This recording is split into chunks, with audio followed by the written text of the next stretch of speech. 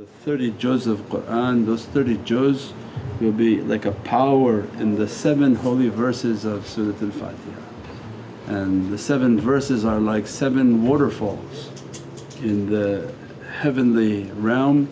And from the verse, alhamdulillah, every time when we're reciting Surah Al-Fatiha we say, alhamdulillahi rabbil alameen. Every verse from Holy Qur'an that deals with a hamd of Allah and the secret of hamd is flowing from that verse. So as soon as you say, alhamdulillahi rabbil alameen, all the barakah and blessings of every verse of Holy Qur'an that deals with hamd is dressed upon the soul. And that's why Mawlana Shaykh Dagestani, Mawlana Shaykh Sultan Awliya Shaykh Muhammad Nazim Haqqani, Mawlana Shaykh Ishaq Kabbani, Shaykh Adnan Kabbani, Shaykh Muhammad Adil, they said that it's enough just to recite Fatiha to receive all those realities and all those secrets. And that's why we say basira Surat Al-Fatiha when we're going to recite over food or over anything we're going to do, Ya Rabbi, by the secret of which I know or I don't know of the reality that you put in Surat Al-Fatiha, let my soul to be dressed from it and blessed from it. InshaAllah dress us, bless us from that reality and to give us the dressing and the blessings of now the opening of Milad al-Nabi coming within the next few days inshaAllah. By Tuesday, Wednesday then inshaAllah the lights and the blessings of that reality. We're in the month of subhana man huwa alimun hakeem, that Allah want to give knowledges and wisdom, and that to run from shaitan and enter into the cave of rahmah and mercy. And awliyaullah come into our life to clarify that cave is the heart of Sayyidina Muhammad. So these nasheeds, these salawats, this month, a month in which increase as much as we can our salawats, that is our safety from every type of hardship and difficulty. Every time we make a salawat on Sayyidina Muhammad, the ruh, the soul of Prophet is all encompassing of our light. And Allah promises from Holy Qur'an that, I would not punish them while you are amongst them. So our life is how to keep ourselves amongst Sayyidina Muhammad. And easiest, most powerful is that mention and make salawat, Allahumma salli ala Sayyidina Muhammad wa ala ali Sayyidina Muhammad. The soul of Prophet is all encompassing around that servant, dressing, blessing and taking every type of hardship and every type of difficulty away, so that every difficulty facing the servant becomes small and insignificant inshaAllah to their body and to their soul. InshaAllah that Allah dress us and bless us from those realities inshaAllah. Hurmat Muhammad al-Mustafa wa basira Surat Al-Fatiha. Alhamdulillah, we are in the month of the reality of the 7 sleepers, and one lion of Allah that guards that reality. Our life is to become and to move towards the 7 sleepers and not the 7 dwarfs because there's a counter for the 7 sleepers are the 7 dwarfs. Those are the grumpy, angry, whatever the other dwarfs are. Lloyd was supposed to put those images onto the screen for our viewers who are watching online. Means our life is to counter those characteristics, not to be grumpy, try to be happy, especially with on a broken path. If Allah is testing the servant, awliyaullah come into our lives to remind us, stay quiet, never open your mouth, never scream, never yell, never exhibit any type of characteristic, don't complain. Because it's Allah who's testing you, crushing you, grinding you, because He wants to see that are you a flower yet? If it's nothing then yeah, of course every gand, every bad smell will come from you. If you are a flower then Allah says, well, your true nature and your true significance to humanity can never be achieved with your anger, with your characteristics. Means the fragrance of the rose is only released when crushing comes, and this crushing releases the reality of its oil, means the inner reality of our being. Not what we think people benefit from our form is of no benefit to people, but with the crushing The inner benefit of the soul, the oil of our existence, the wealth of our being is the soul. So Allah is going to test, grind, and then the good character receives the ni'mat and the blessing of Allah. If He makes that soul to be sweet, everybody benefits.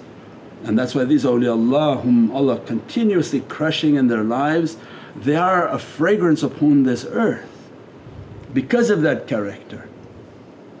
They may yell in private to release their energy to pull out this hardship within their heart, but in the face of people and the communities is to be steadfast. And those whom don't exhibit that is a sign for who their station is. When you sit and complain and make videos of complaining and agitate and aggravate and always have to say something, it's not our way. Our way was to take the ropes and remain silent, because it's Allah who's sending. Every tongue that comes to you is from Allah, every hand that reached to you is from Allah. وَفَوْضَ أَمْرِي إِلَى اللَّهِ إِنَّ اللَّهُ بَصِيرٌ بِالْعِبَادِ. The maqam of faith is, Ya Rabbi, for verily you see my condition. If for a moment you think that difficulty came to you and Allah didn't know about it, it's against your belief. Sorry, I fell asleep at that moment, I didn't know something happened to you. It's impossible. Allah is ever vigilant, everything is written on a code. Just think at the atomic level that somebody's hand or voice or somebody's presence can't enter into your field of energy unless you would explode. All your atoms would explode if there was no permission for these electrons to come into a field within each other. So Allah gave a permission for that person to enter into your field like a railroad track. The track was switched by Allah and now it begins to move towards the person. Nothing can come towards anyone that Allah hasn't written for it.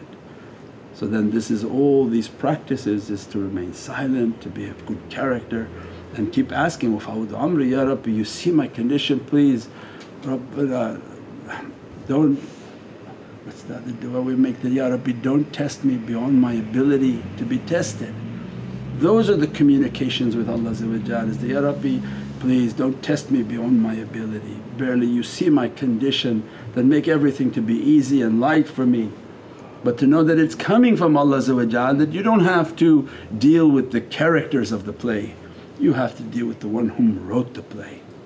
Means everything goes back to Allah, that He can only change the characters in my life and what they're doing and what they're trying to put upon me.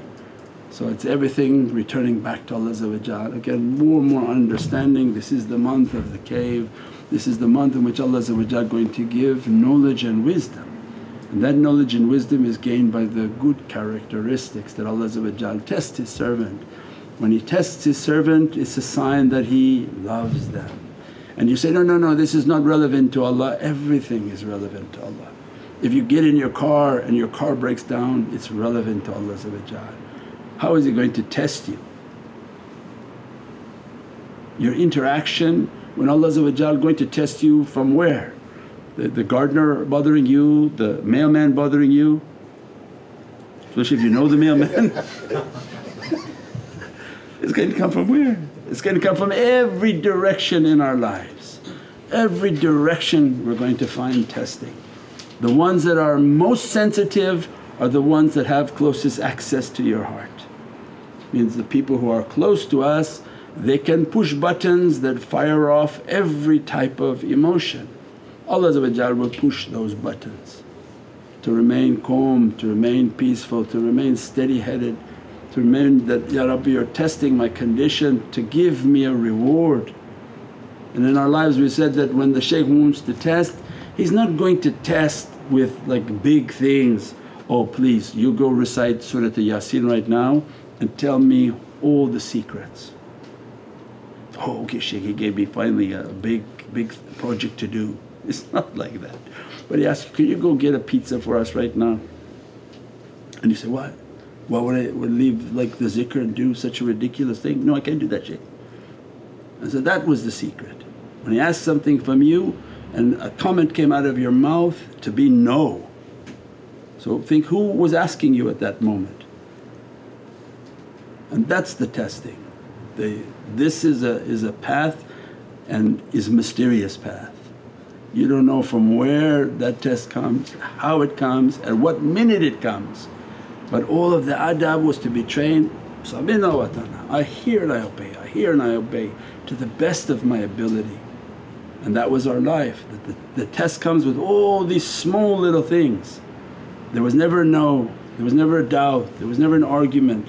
It was always Sabina wa ta'ala, I heard and I'm trying my best to obey, to obey, to obey, so that criteria and begin to dress upon the soul of that servant, that take off the locks of their ears. There are spiritual locks on the ears of servants and they don't hear anything other than the physical dimension. And the only way this lock is to come off is that samina wa ata'na, that I hear and I obey.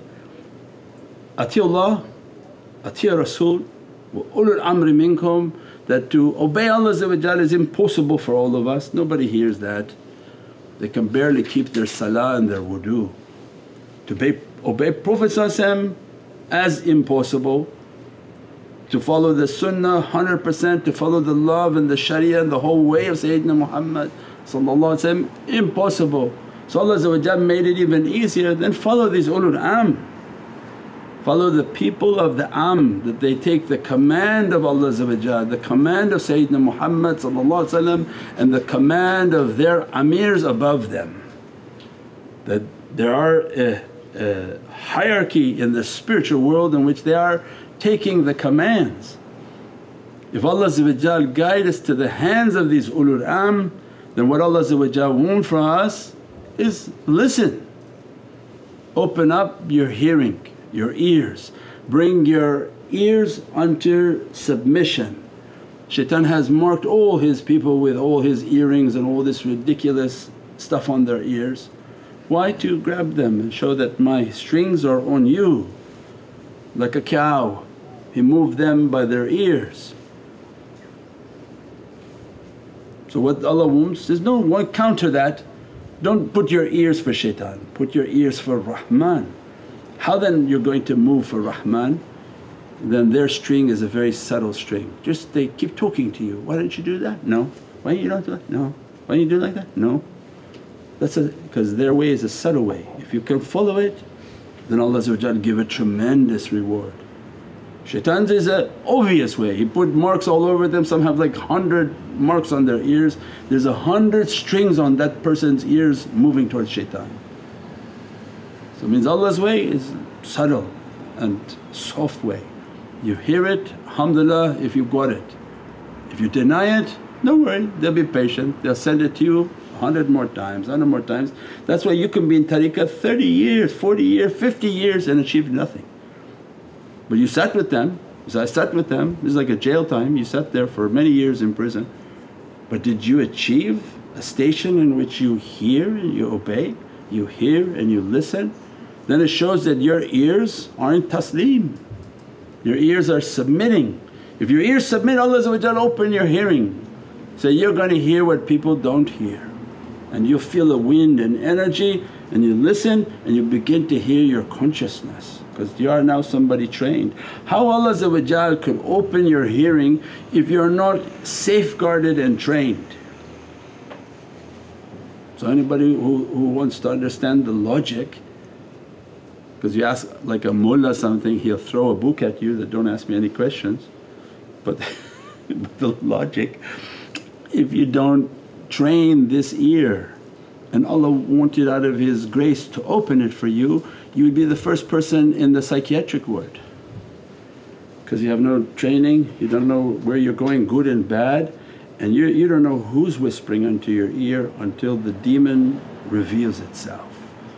And it tells you nice things at first and then begin to haunt and taunt the servant and begin to whisper into them horrific things to do to people and to do to themselves, until finally the person destroys and obliterates their own being.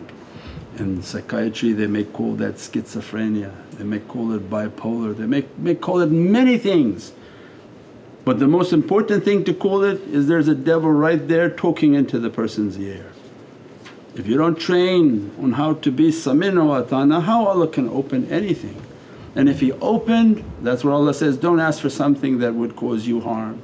If He opened without istiqam and firmness, the person will go mad. Because there's no firmness, not following sharia, not keeping wudu, not keeping ihtiram, not keeping respect, all the things that bring a barakah and a blessing to protect the servant. Good character, all awliyaullah are around that shaykh. Because of their good character, their light is all encompassing around them as a protection. If they're not trained in good character and good way, then imagine Allah opening a door, it would be a door to insanity, that every type of difficulty would be attacking the servant. We pray that Allah give us more and more understanding of this way, this immense blessing that Allah won't address us, and all He asks of us is have good character, good manners. That manners will bring us into the presence of Sayyidina Muhammad, that His intercession to be upon us and His nazar to be upon us and to dress us and complete the ni'mat of Allah that He wants to put upon our souls. InshaAllah bi niyati khatmi khawjikan. And then after we'll talk about the meditation. This was about the significance of hearing as the first step in the meditations inshaAllah. Hurmati Muhammad al-Mustafa wa basir Surah al-Fatiha. Welcome to Muhammadan Way YouTube channel, your premier destination for videos on Sufi spirituality, classical Islamic teachings and realities of the soul. With a library of over 1,000 videos and new titles uploaded weekly. Join us to discover true meaning and inner peace in our often troubled world. Click the link now to subscribe.